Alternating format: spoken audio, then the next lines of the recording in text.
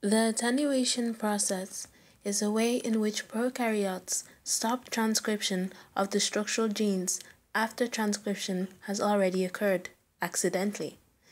In this animation, I'm going to use the trip operon as an example of the attenuation process in prokaryotic gene regulation.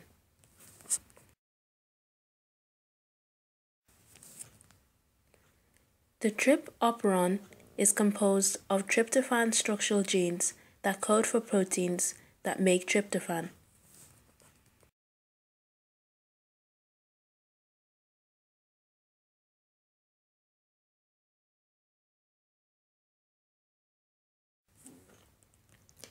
TRPL is the leader region.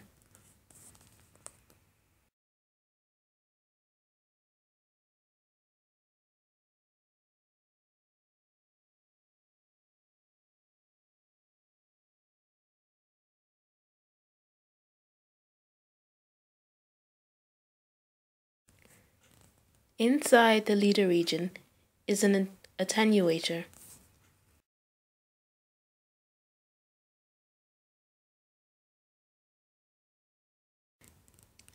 The attenuator includes a transcript with 4 regions.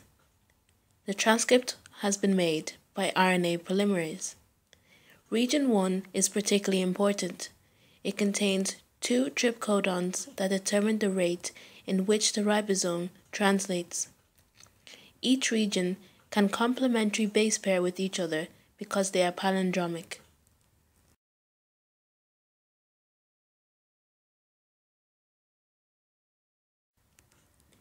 If tryptophan levels are low, the ribosome pauses because there are only a few tRNAs available, so it waits for one to arrive. Meanwhile, RNA polymerase is synthesizing region 4. Due to the fact that region 4 is not completed, region 3 base pairs with region 2.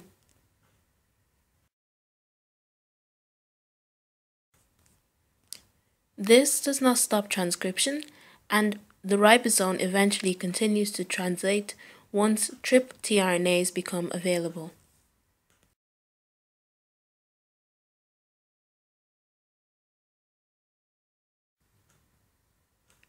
When tryptophan levels are high, the ribosome does not pause and zips along the transcript from region 1 to region 2.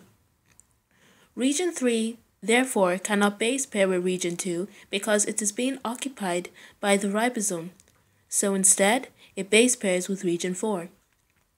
Region 4 contains a termination sequence, and this gives the signal to stop transcription before it even gets to the first TRP structural gene, which is TRPE.